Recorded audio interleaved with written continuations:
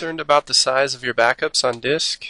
With our zip plugin, you can go to any watch, go to Options, choose Zip Plugin, set zip revisions to true. Now, as I make revisions, when I put in a comment, you can see in my backup directory that these are actually coming in zipped. So whatever revisions I make from here on out, they will all be zipped in this directory. Now the nice thing is, if I want to go back a revision, make this the current one, so I'll restore this one.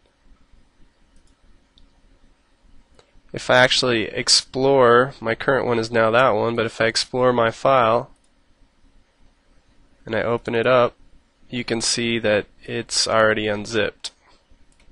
So it's just an automatic way to keep your backup zipped without interfering with the way that you work.